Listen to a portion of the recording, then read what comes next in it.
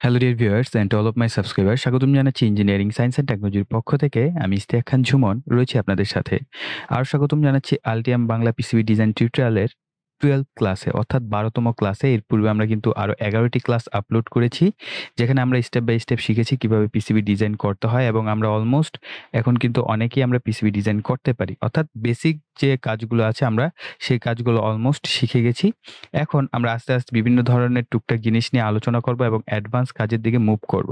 এখন আমরা ঝটপট এই সফটওয়্যারটি সম্পর্কে একটু জেনে নেই। এই সফটওয়্যারটি হচ্ছে আলটিয়াম ডিজাইনার 21 এবং আমি ব্যবহার করি 20। সো রিসেন্টলি জানুয়ারিতে 21 সফটওয়্যারটি রিলিজ হয়েছে এবং তারা বলছে যে celebrating 35 years on the ফরফ্রন্ট of PCB design. এবং এখান থেকে আপনারা চাইলে ফ্রি ট্রায়ালটা ডাউনলোড করে নিতে পারেন, অথবা বাই নাও করতে পারেন, অথবা আপনি যে কাজটি করতে পারেন সেটা হচ্ছে ভিডিও ডিসক্রিপশন বক্সে লিঙ্ক দেওয়া আছে ফ্রি ট্রায়াল ডাউনলোড করার জন্য। আপনারা চাইলে সেখান থেকে কিন্তু সফটওয়্যারটি ডাউনলোড করে অনায়াসে ব্যবহার করতে পারেন।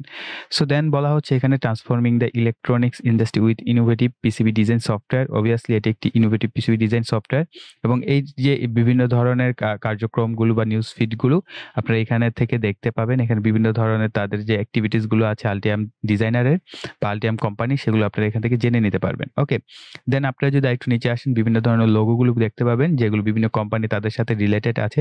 তার ভিতরে উল্লেখযোগ্য হচ্ছে আমরা বহুল ব্যবহৃত আরডিনো, এবং আপনারা জানেন নেসা সম্পর্কে। দেন মাইক্রোসফটের যে পিসিবি ডিজাইনগুলো সেগুলো কিন্তু এদের সাথে রিলেটেড, এবং ডেল যে কোম্পানিটা আছে তারাও কিন্তু এদের সাথে সম্পৃক্ত যুক্ত।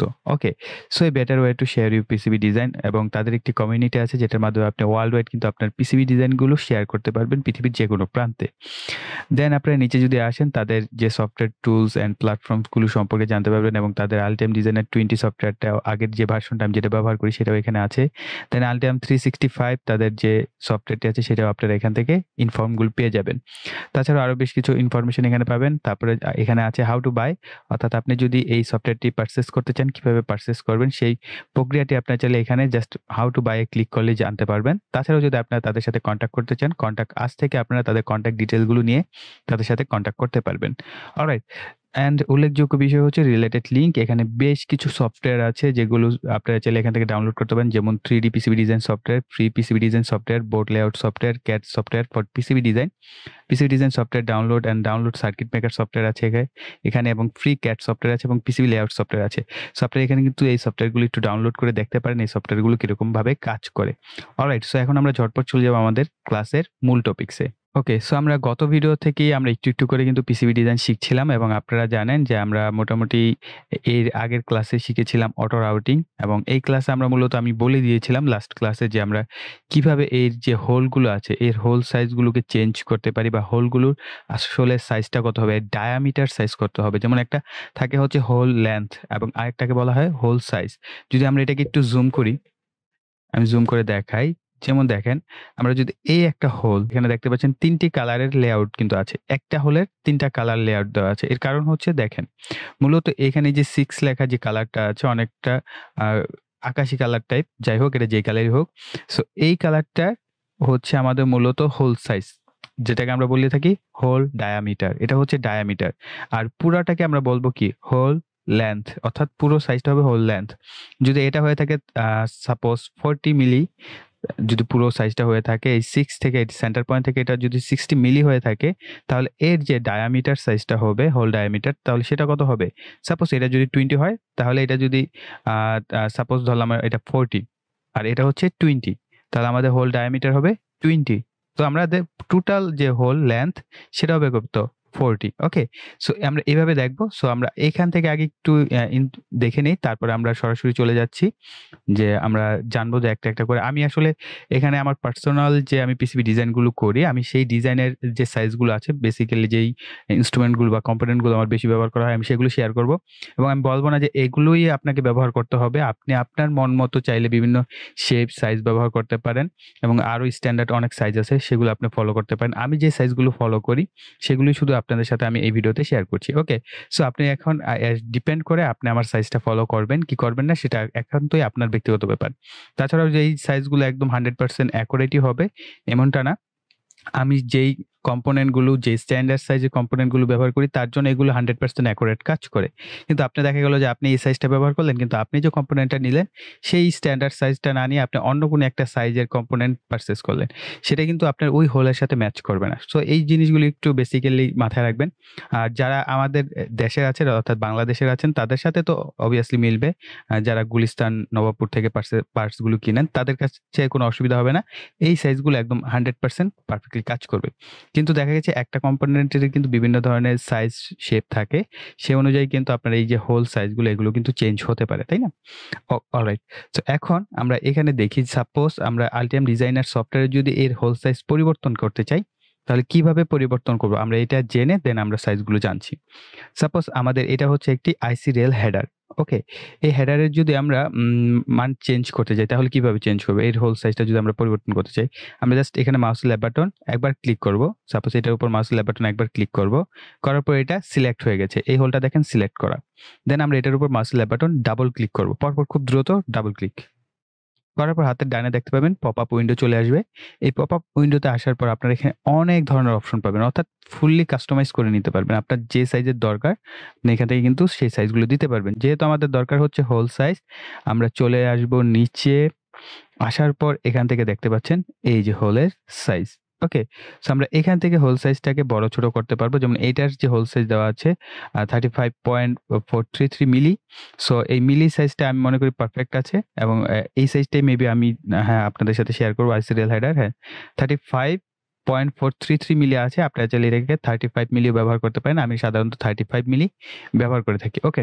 সো আপনার এইভাবে হচ্ছে প্রত্যেকটা হোল যদি আপনার চেঞ্জ করতে হয়, আবার সাপোজ এটা চেঞ্জ করতে যাচ্ছেন, আবার এটাকে সিলেক্ট করবেন। সরি, আগে একবার সিলেক্ট করে নিবেন। দেন ডাবল ক্লিক করবেন, তাহলে চলে আসবে। দেন আপনি চাইলে এটার যে হোল সাইজ আছে সেটাকেও কিন্তু আপনি চেঞ্জ করতে পারবেন। যেমন এখানে আছে 35.433 মিলি। আ ওকে, এটা পারফেক্ট সাইজ আছে। আপনারা এই সাইজগুলো ব্যবহার করতে পারেন। এবং Altium ডিজাইনারের মেক্সিমাম হোল সাইজে কিন্তু পারফেক্ট হয়ে থাকে। টিপটা ঠিক আছে, আইসি রেল হেডার ঠিক আছে, রেজিস্টারও পারফেক্ট আছে। তারপর আমি আপনাদের একটা সাইজ দিচ্ছি। আপনারা যদি অন্য কোনো সফটওয়্যার ব্যবহার করে থাকেন সেক্ষেত্রে কিন্তু আপনারা ব্যবহার করতে পারবেন। ওকে? যেমন রিলের হোল সাইজ ঠিক নাই। সো আমরা এগুলো ঠিক করব। সো আমরা একে, একে এখন দেখব যে আসলে হোল সাইজ আসলে জানবো। আমি লিখে দিচ্ছি। যেমন আইসি হোল, আইসির যদি হোল সাইজ আপনারা নির্ধারণ করেন, আমি কিন্তু হোল ডায়ামিটার বলছি। আমি কিন্তু পুরো যে হোলের যে একটা সাইজ আছে আ সেটা কিন্তু বলছি না। অর্থাৎ হোল ডায়ামিটার সাইজ এবং আপনার ওইখানে যে সাইজটা দেখছেন সেটা কিন্তু হোল ডায়ামিটার সাইজ। আপনি এখানে ডাবল ক্লিক করলে যে সাইজটা আসবে সেটা হচ্ছে হোল ডায়ামিটার সাইজ। এই জিনিসটা মাথায় রাখবেন কিন্তু। আদারওয়াইজ দেখা গেছে আপনি যদি পুরো হোলের সাইজটা দিয়ে রাখেন এই সাইজে, তাহলে কিন্তু আপনার যে কম্পোনেন্ট গুলো সেগুলোর যে টার্মিনাল থাকবে সেগুলো কিন্তু ইনপুট হবে না। তাই না? সো চিকন হওয়া যাবে না। একটু কিছুটা যদি মোটা হয় তাহলেও কাজ চলে। কিন্তু যদি চিকন হয়ে যায় সেক্ষেত্রে কিন্তু খুব প্রবলেম পড়ে যায়। কারণ এমনিতেই তো আমাদের ইলেকট্রনিক্স কম্পোনেন্ট গুলো খুব চিকন হয়ে থাকে টার্মিনাল গুলো, সেগুলো কিন্তু আর ইন করা পসিবল হয় না। এই কারণে কিছুটা বড় নেওয়া ভালো কিন্তু কিছুটা ছোট নেওয়াটা আমি মনে করি না বেটার কোনো অপশন। ওকে, আইসির হোল অর্থাৎ আমরা এই যে এই আইসি গুলো যে ব্যবহার করি এই আইসির হোল সাইজ হবে 35.434 মিলি। আইসি রেলের হোল হবে সেম হোল রাখতে পারেন। কারণ আমরা যদি আইসি ইনপুট করাই তাহলে আইসির যে রেল হেডার, হেডার বলতে তো বুঝেনি যে এই ধরনের যে লম্বা রেলগুলো থাকে আইসি রেল হেডারগুলো, সেগুলো যদি হয় তাহলে আপনারা সেম সাইজে রাখতে পারেন 35.434 মিলি অথবা আমি রাখি হচ্ছে 35 মিলি। খেয়াল রাখবেন আমি কিন্তু মিলি সাইজে বলছি, আমি কিন্তু মিটারে বলছি না। ওকে, দেন হচ্ছে রেজিস্টরের সাইজ হবে 35.40 মিলি।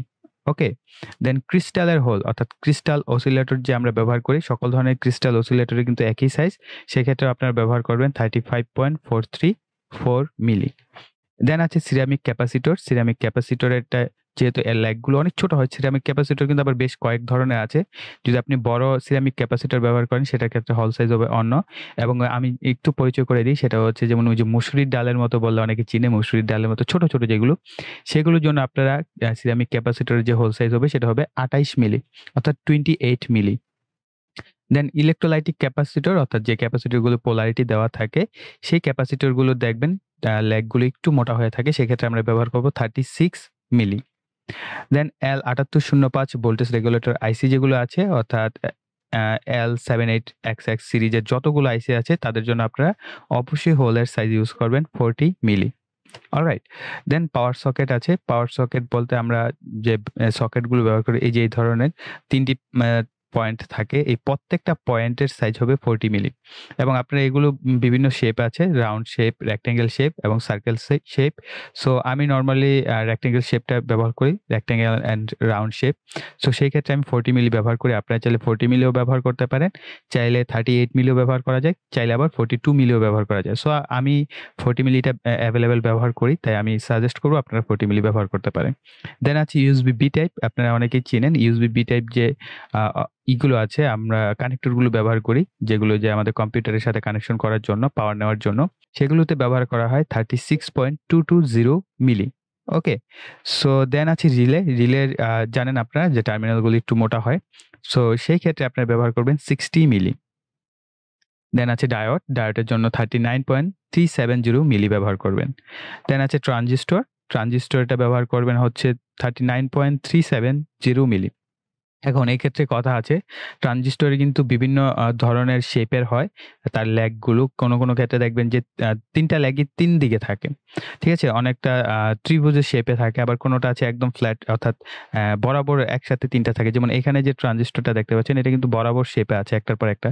সো এরকম শেপ যদি হয় পারেন 39.370 মিলি।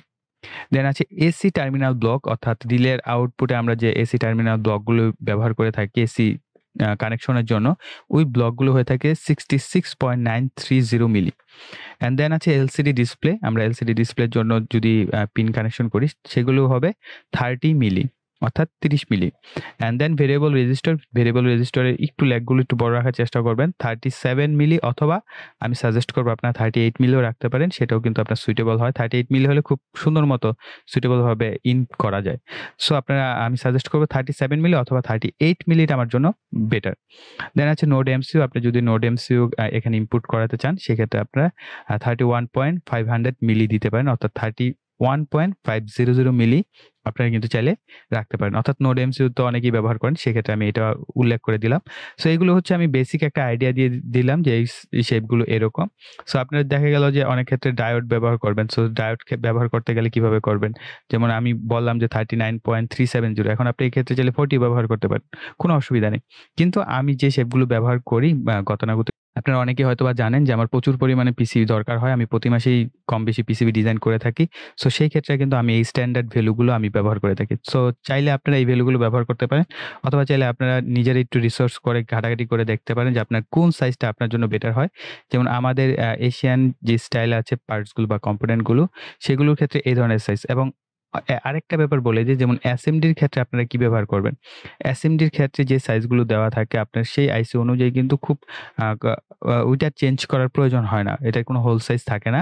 এই কারণে এসএমডি আইসি বা এসএমডি পার্টস আপনার সেই ক্ষেত্রে জাস্ট দেখবেন যে ওই ক্ষেত্রে একটু জাস্ট আপনার টানাই থাকে। জাস্ট আপনি ওই আইসিটা লাগানোর পর সোল্ডারিং করে দিলে হয়। অর্থাৎ পিসিবি বোর্ডের উপরেই কিন্তু এসএমডি আইসিগুলো বসানো হয়। তাই এসএমডির জন্য আমাদের হোল সাইজ জানার কোনো প্রয়োজন নাই। তাই না? ওকে। সো এই ভিডিও এই পর্যন্তই রাখছি। আশা করি আপনাদের ভিডিওটি ভালো লেগেছে এবং অবশ্যই আপনারা এখান থেকে কিছুটা হলেও ইনফরমেশন পেয়েছেন। যদি আপনাদের ভিডিওটা ন্যূনতম উপকার করে থাকে তাহলে অবশ্যই ভিডিওতে একটি লাইক দিবেন এবং কমেন্টে আপনাদের যদি কোনো প্রশ্ন থাকে অবশ্যই লিখবেন। আর ভিডিওটি প্লিজ আপনাদের ফ্রেন্ড সার্কেলের সাথে শেয়ার করবেন যাতে তারাও এই ধরনের ভিডিও দেখে কাজ শিখতে পারে। আর যারা এখনো চ্যানেলটি সাবস্ক্রাইব করেনি অবশ্যই চ্যানেলটিকে সাবস্ক্রাইব করে পাশে বেল আইকনটি অ্যাক্টিভ করে দিবেন পরবর্তী ভিডিওর নোটিফিকেশন পাওয়ার জন্য। সো এই বলে এখানে বিদায় নিব। সকলে ভালো থাকবেন, সুস্থ থাকবেন। টাটা।